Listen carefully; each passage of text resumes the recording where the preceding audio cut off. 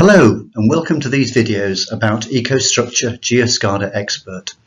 Geo SCADA Expert is the remote SCADA and telemetry software by Schneider Electric. My name is Steve, and in this video we're going to cover part 2 of an introduction to configuration. In the previous demonstration we had got to designing a mimic by dragging values from the Explorer. We're now going to have a quick look at how we can create more complex symbol graphics. Firstly, what I shall do is add a rectangle to the screen, and we can send this to the back, make it a background, maybe change its color using the graphics properties. Just double click on the item and then pick any properties that you need. Now I'm going to drag across a line and draw that between two places, and also an ellipse, which could be circular, drawn using the grid lines. And in this case I'm going to animate the color with status information. So when you click animations, you can see all the different properties of that shape, and we can animate the fill color with an expression. What I'm going to do here is use the second type of editor called the flowchart, add in a branch, edit the expression of that, and change the expression to point to the status current state,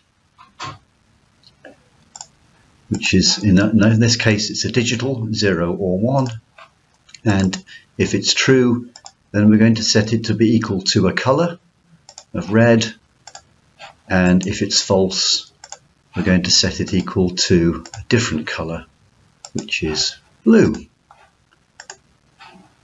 Okay, and we'll see the color has changed instantly, and if I right click the status and hand control it back to OK, then we'll see that it changes to blue. Not only can we animate properties such as fonts, colors and so on, but we can also change something's dynamic size or dynamic position based on a value. And it's that property that's used automatically to create the histogram. So if I drag across flow and animate to the flow as a vertical bar going up, then this is actually a bar chart, and this is one of those types of animations that's only shown when you flip into display mode and out of design mode. Okay, so you can imagine all sorts of fancy graphics here, but let me save that and show that now we've saved our mimic. Click display mimic, up it comes. So this pump itself is a group with a symbol embedded within it. Let's call or rename that symbol.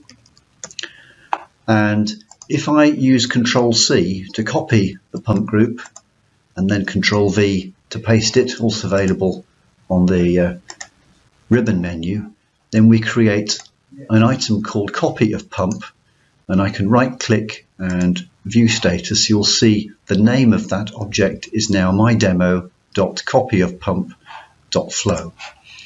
And if we look at the mimic, you'll see that the references to the graphic items in the animations just have dots in front of them, and that's because these are relative references. They're relative to the group that they're sitting in. This means that there's no need to adjust any of these when items are copied. But also you'll see that even if something did need to be adjusted, that the act of copying or renaming in Geo SCADA automatically does that. So we could call this pump 2 and everything will still continue to behave in the same way. Now, using copy and paste, we can create as many groups as we like based on a single group. But to exploit the true power of this in Geo SCADA, we can actually convert a group into a group template. By doing that, the item changes, and it is then no longer possible to put the mimic into display mode. And this is because the objects are no longer real, if you like, telemetry objects and SCADA objects that can take values. But what it allows us to do is to create instances based off the template, like an electronic rubber stamp. So you use the Create Instance menu, pick the group, click OK, and now this is an instance of pump. And let's call this pump instance 1. As before, we can still copy and paste that to create pump instance 2. They will contain the same signals and the same mimic items as the template, except that we can now no longer edit the mimic, and you'll see also that we can't edit the properties of the points. We can, however, edit the properties of the items in the template. Let's change this high limit to 99, and also let's change the symbol and for example change the line color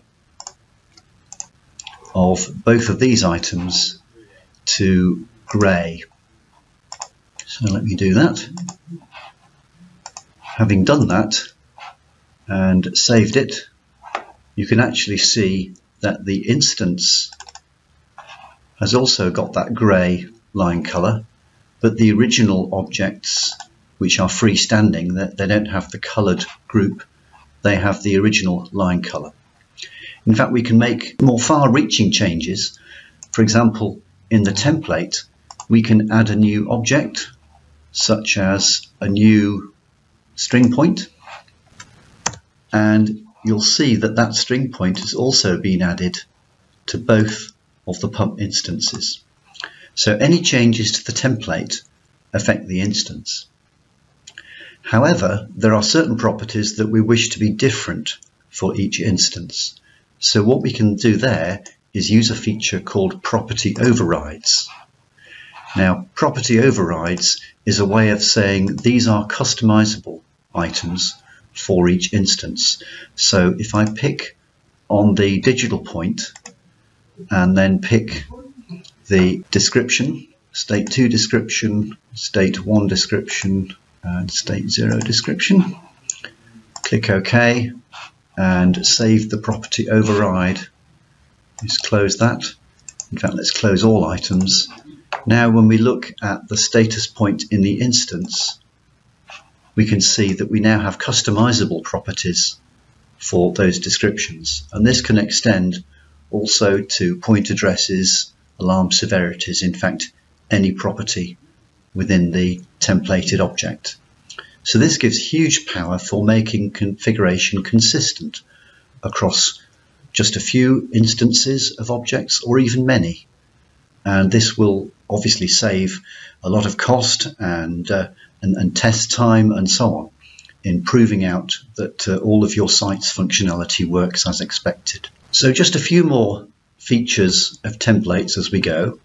Firstly, even though this is an instance, it doesn't stop me adding specific items for that instance. So for example, I have a site which has got additional properties or I/O or additional needs for graphics.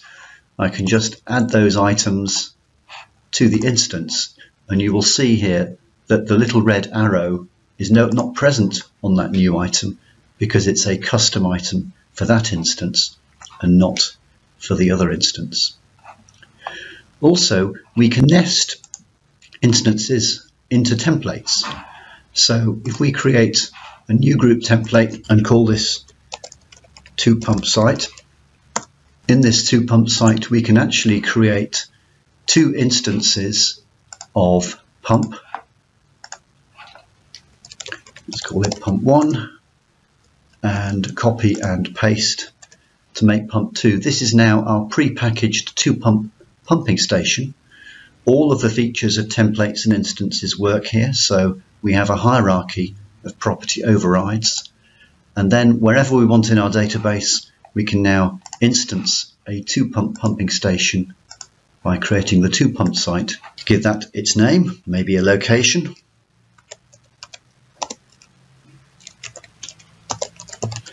and that site now contains 2 instances. There's even more power to templates and instances, such as the ability to convert between instances with no loss of data or configuration. And also it's possible to use expressions or equations to control instance properties, for example the offset numbers of I/O. So there's lots more to configure or to see on configuration, and I look forward to showing you that in a future video. But for now, please tune to the next video after this one, available soon, which will be all related to device and I/O configuration. Here's a recap of the subjects we covered this time. Goodbye, and please join me again.